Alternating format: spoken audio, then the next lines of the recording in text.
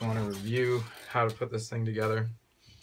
Again, we have first thing I want you to do every day when you practice is just go through these chords, remember what they are. A couple times it's block chords with the correct fingering. If you do that a couple times, you're set. And then here we go, the first one. Just remember what that is, and then we're going to put them together like this. Part 1, left, together, right, together. Make sure you can do that. And then together, right, together. Make sure you can do that. Then put them together.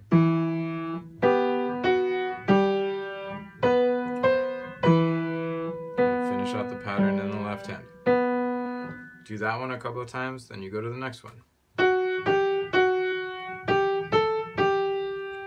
you got your chord here, put them together. And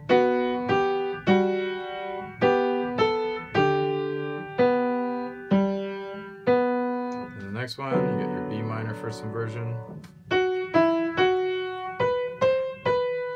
Put them together. Left, together, right, together.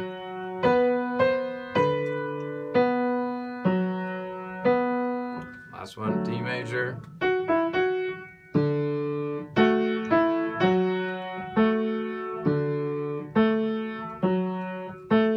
So if you can put each of those together, play each of them a couple of times, and then try to put them all together. Every time you start to practice this, it'll work out really well.